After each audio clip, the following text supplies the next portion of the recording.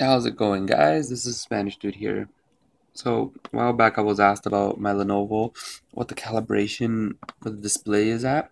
So, this is what I've done. This is my custom. So, if you go into your settings, I set my brightness up at 12, contrast at 49, gamma at 0.9, and oops, there we go, these two. So, saturation's at 72 and the other one's 0.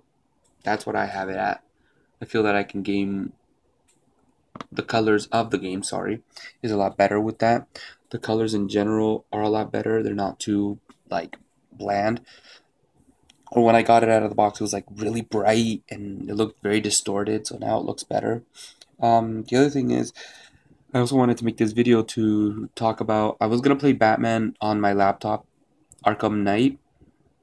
Um, I'm just having a problem that as soon as I get into the Batmobile, it freezes. So I can't quite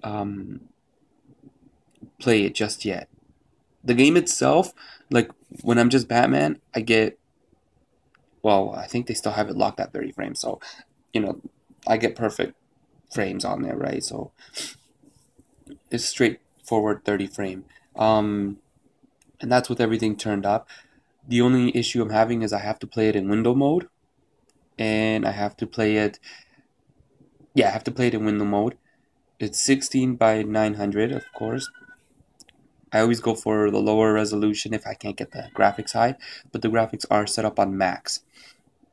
Did some benchmarks. According to the benchmark, I get about 35 frames a second. I don't know how, but that's what it says on the benchmark. I get 35 frames, but when I'm playing the game, it says I get 30 frames. So I think it's just locked at 30 frames, and then the game itself is using 35 when you do the benchmark.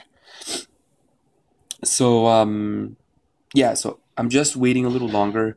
If you just want to see in general what the game looks like and how it runs just walking around Batman without getting into the Batmobile, comment below and I'll make a quick video showing you guys how it runs.